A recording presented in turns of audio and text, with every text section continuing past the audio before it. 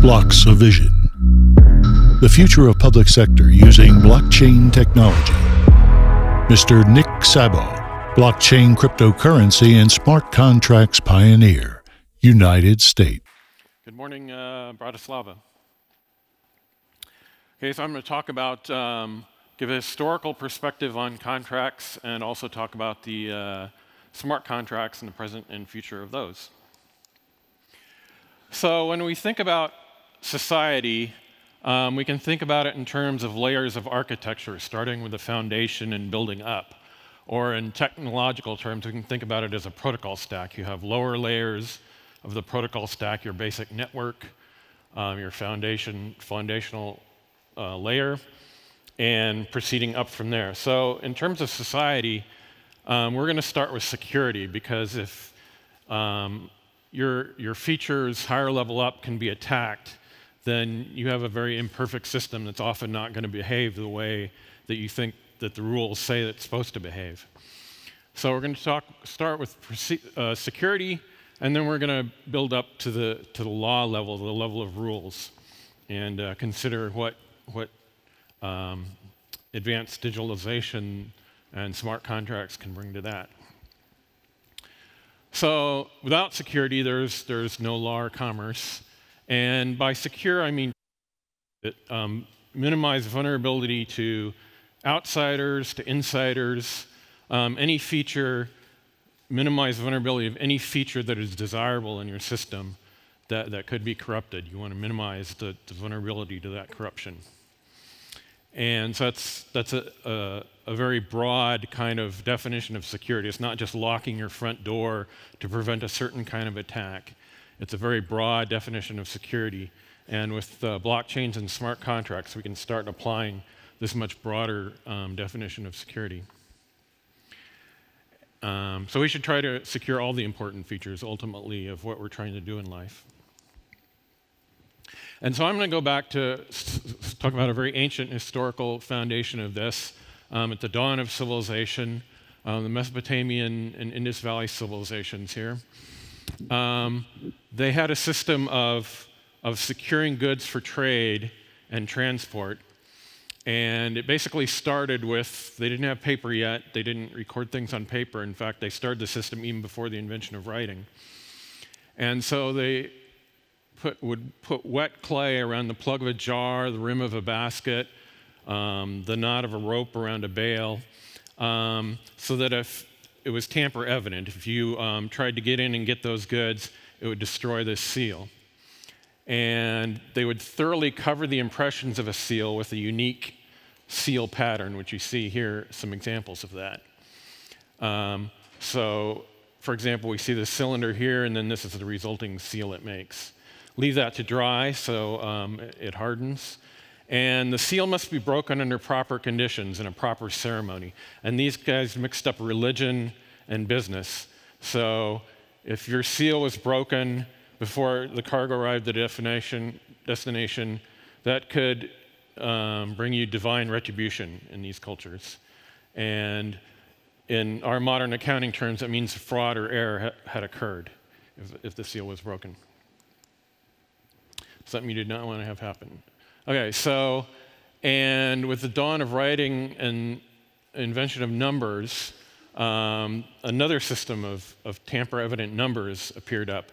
So on this one side of this clay token, we have lists 120 pots of wheat, 90 pots of barley, 55 goats. And on side 2 is a checksum. It's a total of these numbers. So if some of these things go missing during transport or when they're being stored, you can check.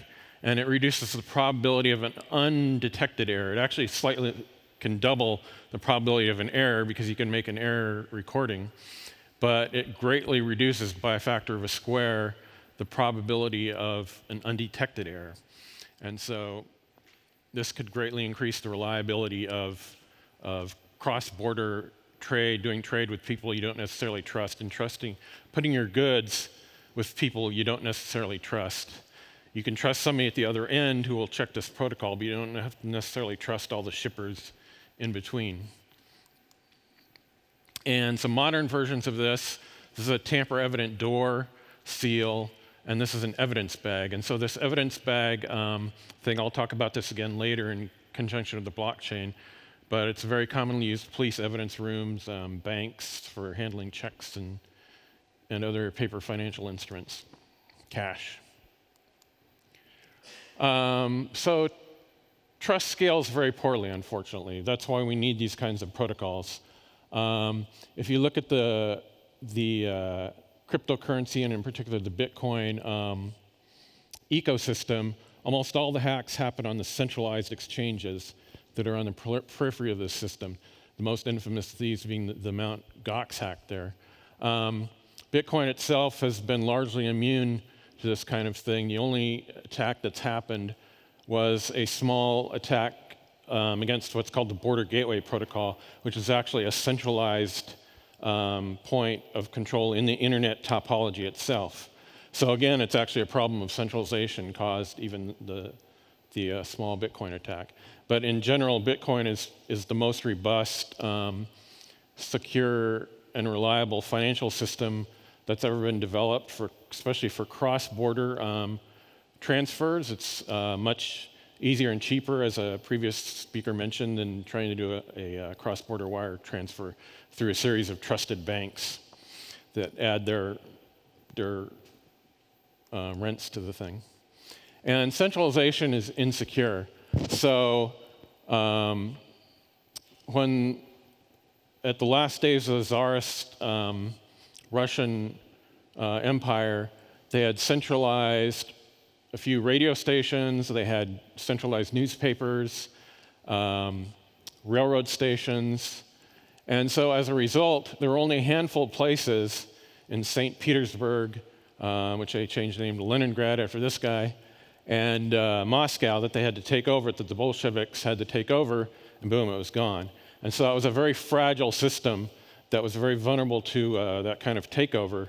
And unfortunately, we're starting to see some of that today with some of our digital services as central banks go to digital systems, and they naively bring the kind of centralized administration that we've had with digital systems. These have become extremely vulnerable to catastrophic failure of this kind or of some hacking cyber threat kind. And similarly with our social networks, we're now seeing lots of campaigns of censorship going after the CEOs of, if you look at Jack Dorsey, for example's timeline, you'll see an endless amount of people trying to get him to censor their political enemies. And so these are single points of failure. The Jack Dorseys and the Mark Zuckerbergs of the world, the CEO of Google, these are single points of failure in our global digital ecosystem that are very vulnerable, similarly to the railroad stations and the newspapers in Tsarist Russia. So it's very tempting to do this, though, because it makes life simpler when you're trying to think about security. Oh, we'll just trust some authority, and then you don't have to think seriously about security. But of course, you're actually leaving a security hole when you do that. So if you really want a system like Bitcoin that can be globally seamless, trust minimized, you need to minimize your trust assumptions that you're making, minimize your dependence on authorities. So for example, the previous talk on proof of authority, if those authorities can collude and are centralized, you really haven't achieved any of the value of blockchain because you're still vulnerable to those authorities being subverted or just those authorities making decisions that are contrary to the rules that they promised you. Physical wealth traditionally has not been very secure. The Aztecs would collect tribute from their tribes in gold. The Spanish looted the gold from the Aztecs. Sir Francis Drake over here looted gold from the Spanish galleons. In World War II, the gold standard had a lot of problems because it was difficult to impossible to ship gold, for example, between England and Canada, and so that destroyed the workings of the gold standard.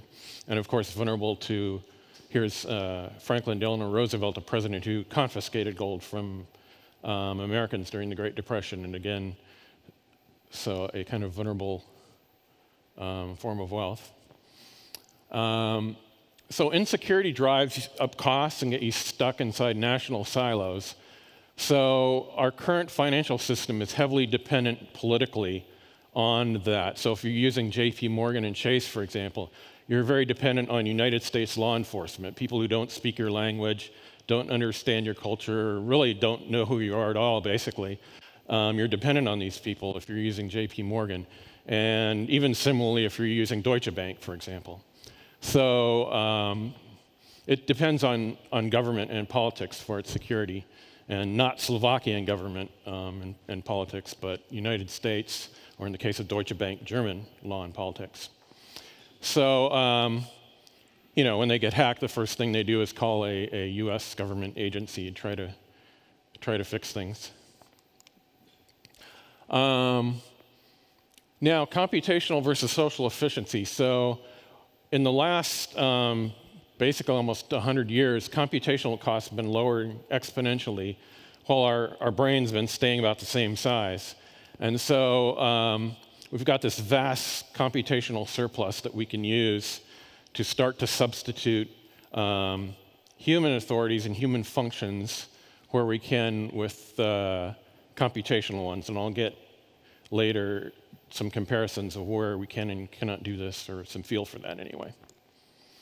So I guess the cryptoanic or cypherpunk ideal was to apply computer science to minimize vulnerability to strangers.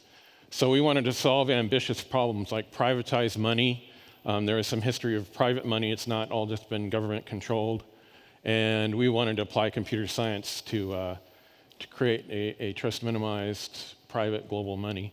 And non-violently protect property and enforce are really, we're really talking about is incentivizing or motivating the performance of contracts.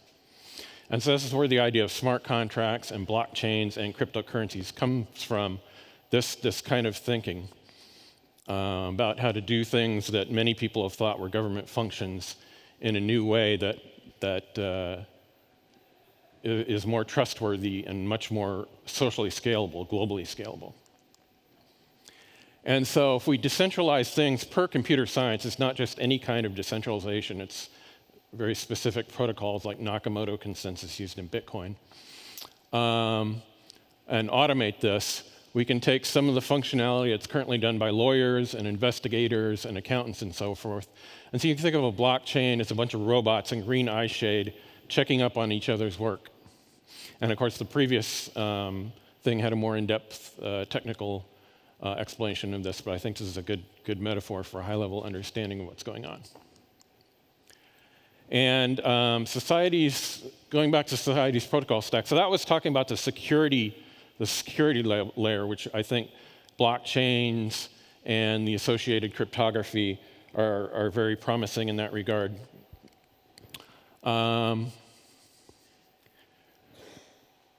So now I'm going to talk about rules. I'm going to go the legal level, talk about rules and incentives to follow those rules.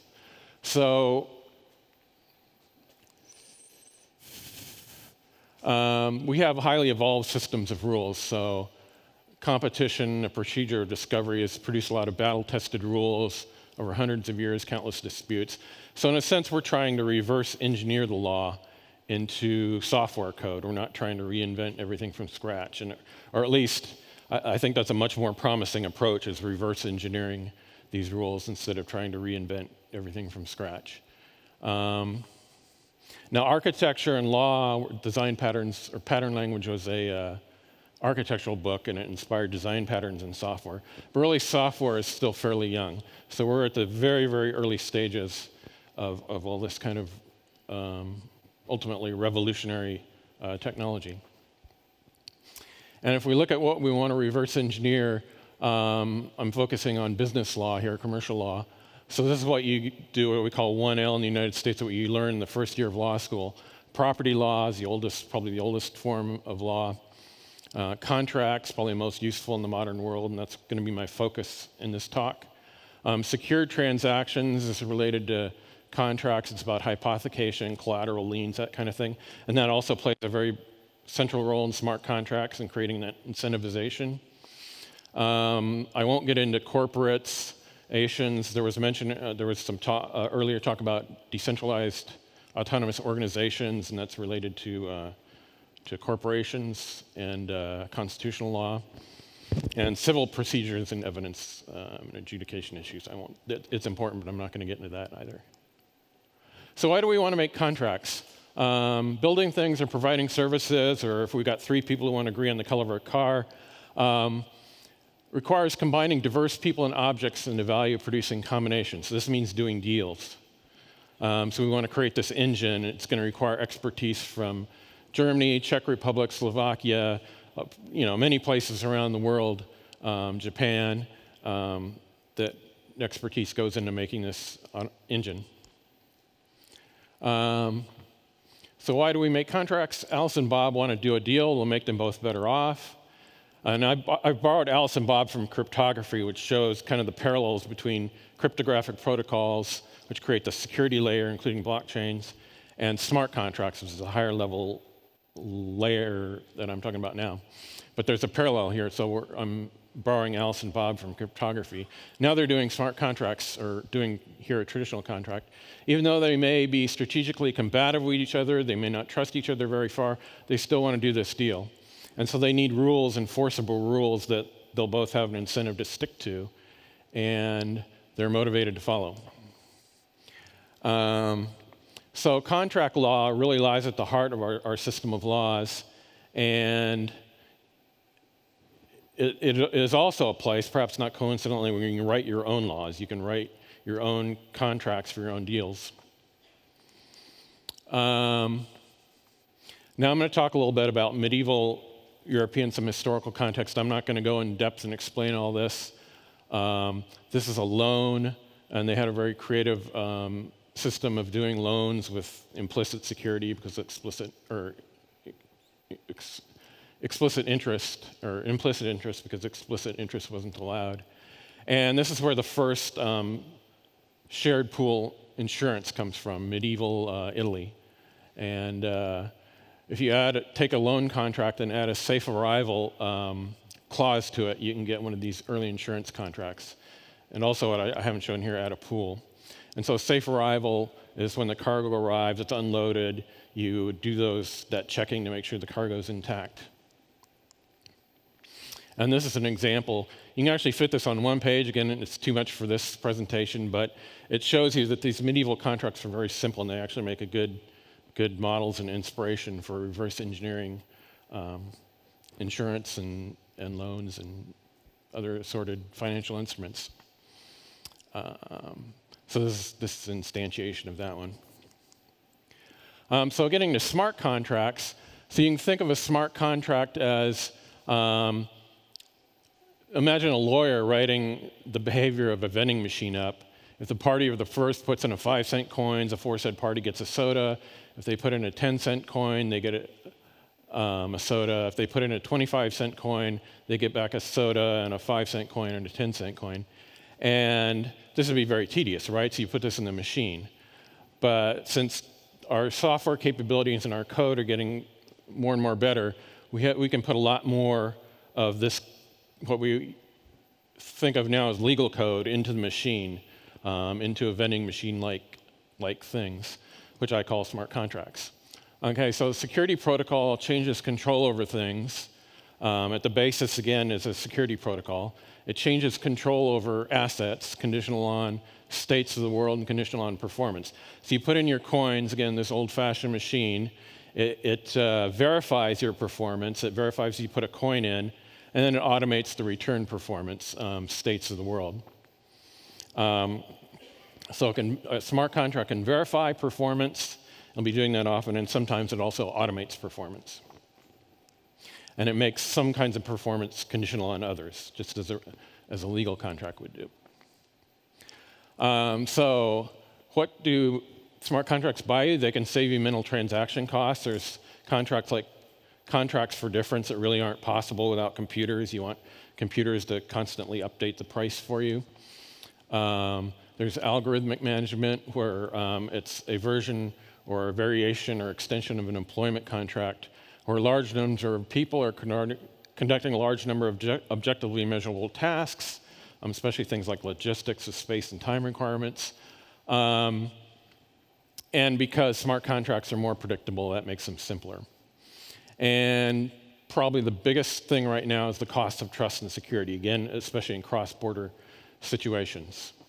And because the ambiguity of wet code can lead to injustice, which I will talk about a little bit more.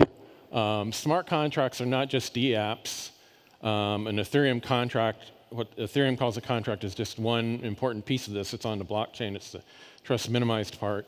But there's also user interfaces for search and negotiation and performance monitoring.